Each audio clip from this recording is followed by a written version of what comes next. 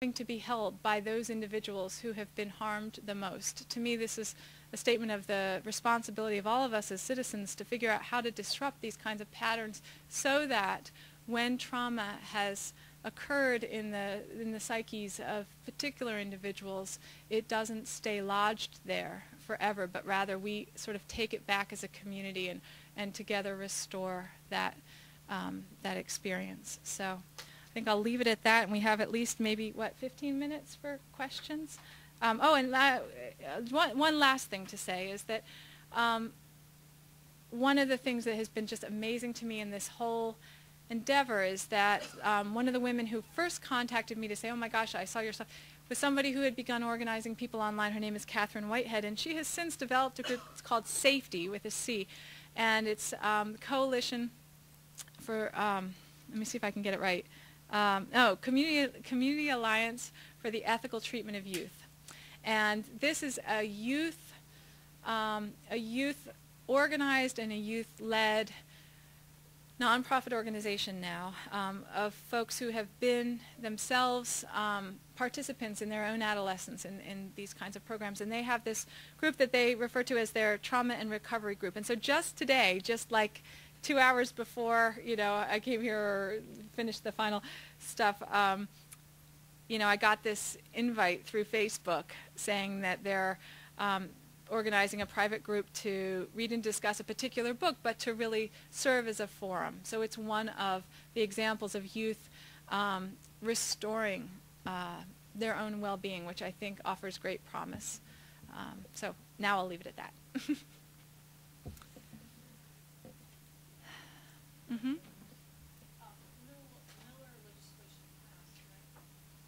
Yes, there was legislation most recently that is not yet in effect, right?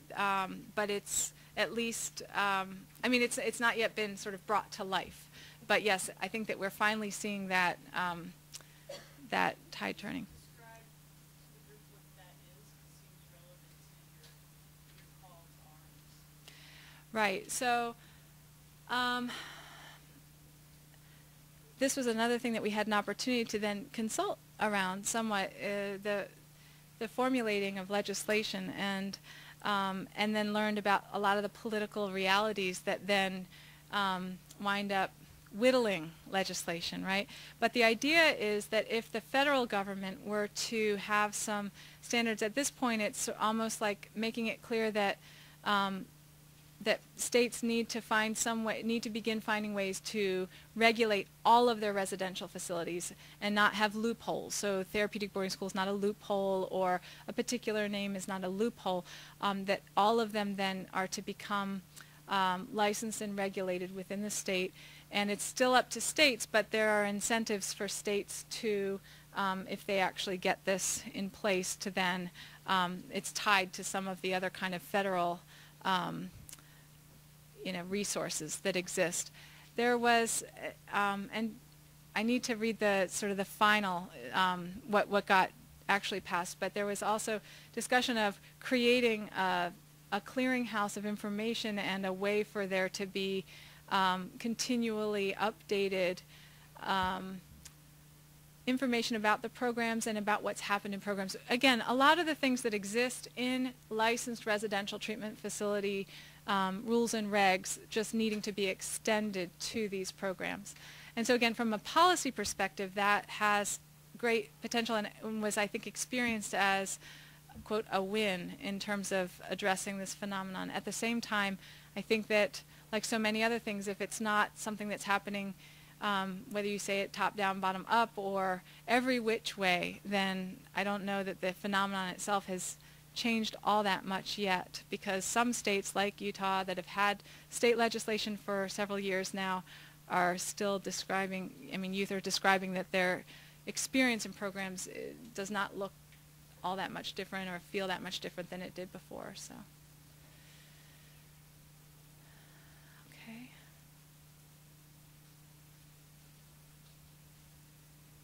Any other impressions or?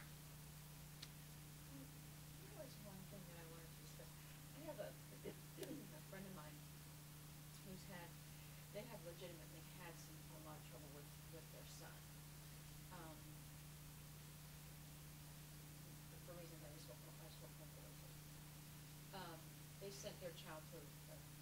facility like this. And he described, when I read the report that you posted, I was blown away because I thought to myself, oh my God, you know, he describes almost everything that you had in there. And they had been told too, you know, so I had heard about this before reading this report months ago. And they had been told to, you know, that he's going to use manipulation tactics and this type of thing, make up stories. But this is a child who has been caught before lying and exaggerating and making things up. And now he has this experience where he's probably not lying about it.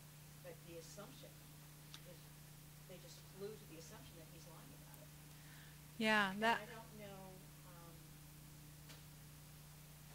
Yeah. What do you do for a family in that situation where they have just been pressed to the wall? Right. They need to do something. Yeah, I think that one of the things that really is pretty tragic here is that, you know, families choose this because it feels like it's better than what they imagine the alternative is for their child and family, right? And that often people don't make these kinds of choices until they really feel like things are over, you know, sort of beyond the pale, beyond their capacity to deal with the situation in their communities, right?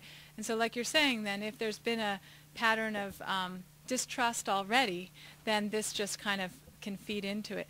But I do think that this is another reason why increased, you know, even, you know, increased, you know, scholarship and publications about it that people can turn to, so that it's not just they're describing their experience, but that it shows that compatibility between what they're describing and what has been sort of substantiated in some form.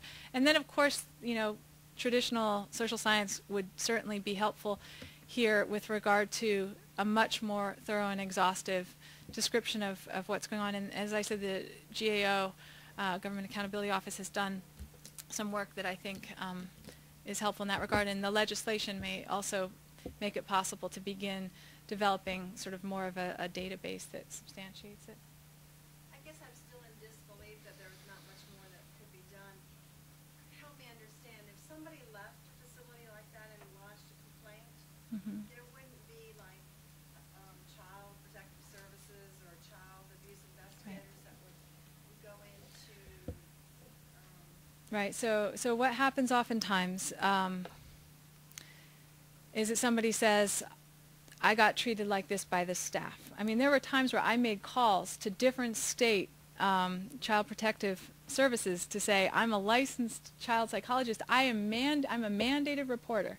And I was told, number one, if you don't know who the person perpetuating this mistreatment was, and secondly, that's about a program, and so you need to go to the program office. But what we found was that it was like, because there are these loopholes, like the entities that oversee mental health programs say, oh, well, it's not a mental health program, call education. Education says, oh, well, it's not an education. So it is in this abyss. And so truly there were a number of situations where it was not possible. Nobody would take the report, basically. And I think that absolutely, I would say, you know, abuse, if the behavior of abuse happens, then it would make sense that you could report it. I mean, there are programs. There was one in New York in recent times that, you know, the kids actually revolted and sort of stormed the place, you know, sort of like what you hear about in prisons. And, you know, when it's taking that kind of response, you know, yeah.